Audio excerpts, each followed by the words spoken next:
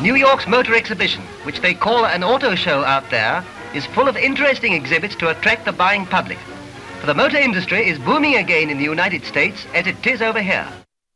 The National Highway Traffic Safety Administration wants more money. This as it's become apparent they've been wasting all the billions they have already been handed.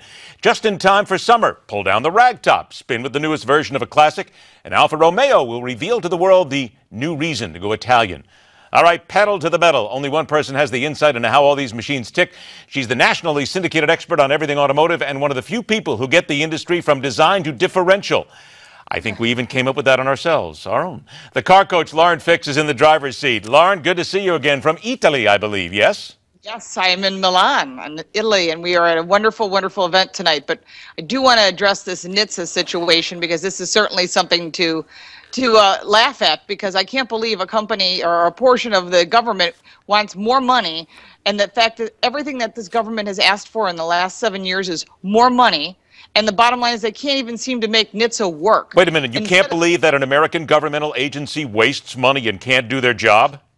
Well, they must have asked for a platinum toilet or something like that. But all I can tell you is that they're asking for more money, which means more tax dollars, and they've failed the U.S. driver. We have left in the hands of NHTSA them to come after recalls, problems with cars, and instead they let it all go.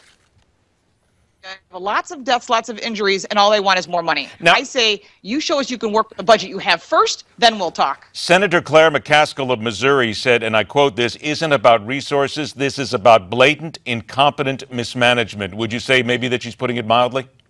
I think she's finally telling the truth, and I absolutely believe that everyone in that administration needs to straighten up and get some structure, because right now they're taking all of our tax dollars and they're not giving us anything in return other than, oh, wait, we got tricked, or whatever their story of the day is. The fact is that NHTSA is not doing their job, and they've failed the U.S. driver, and we relied on them, and they took our money, and that's fraud.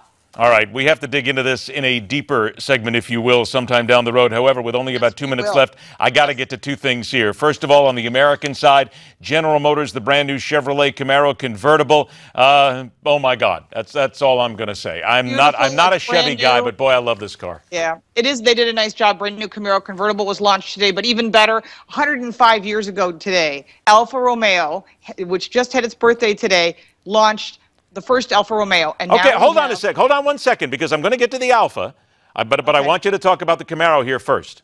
Okay. Okay, so go ahead. Okay. Well, first the Camaro, I just wanted to, you can use the key fob to put the top down. Other than that, you're looking at a regular Camaro with some new design and a much updated interior. So if you're looking at the Camaro, get online. I've got pictures on my website. There's also pictures all over the place on General Motors' website. All right. It is brand new, looks cool, ragtop, love it. Okay, now, about a minute we have left here. The reason why you launched into it, and I know that you're in Italy right now, Alfa Romeo, the rebirth with a new sedan. They're trying to make Alfas sexy again. Oh, this is sexy. This is all about Italian design. They're saying, you know, there's a lot of great performance cars out there, but they're all pretty much similar. They don't have personality. They don't have style. They don't have class. They're not Italian. And now you can buy a four-door Italian car. It's coming next year. It'll be a 2016 with 510 horsepower. This is my car of the week.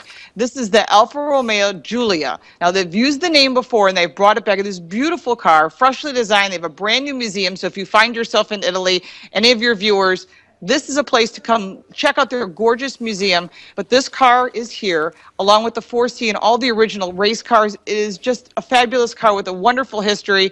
And we had all the executives here. We got to talk to them. We had Andrea Botticelli here singing an opera, and it was a wonderful opportunity. I'm wearing a little black dress just for this God, occasion. you live such a tough life. You know that? It's awful. You get to go to Italy, hang around cars, Botticelli.